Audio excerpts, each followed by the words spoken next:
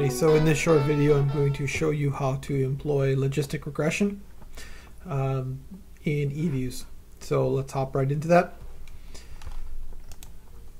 As what I generally do with these videos, you're going to see me doing the work in the background over here in Eviews 11.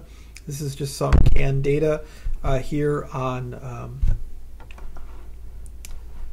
let me stop this while I talk for just a second. It's just some canned data here.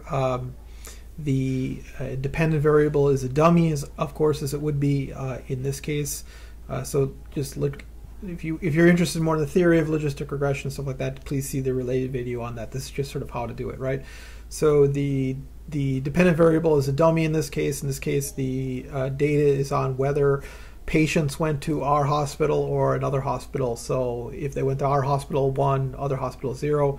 And then we have some variables for distance, how far they are from our hospital, what their income level is, and then whether they were 75 years or older, variable old. Okay, and so what we want to do is employ logistic regression to test the likelihood that a given patient with these characteristics would come to our hospital versus another.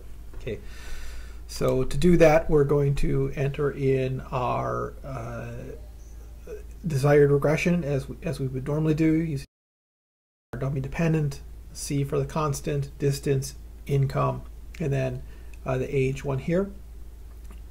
And then we're going to go down to the method. So rather than using least squares, we're going to employ binary, Logit probe at extreme value. Once we choose that, it opens up this sort of buttons here, right? And we're going to choose Logit in this case. We're going to go OK, and we're going to run it. Again, some differences here, how we interpret the regression output. Again, please see their video for more on that. You can't simply take these coefficients and interpret them in the same way as OLS.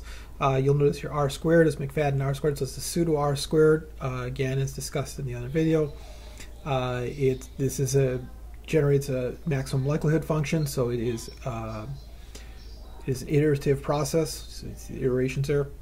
And that's it. That's how you do this. Okay. Thanks very much. See you again next time. Bye.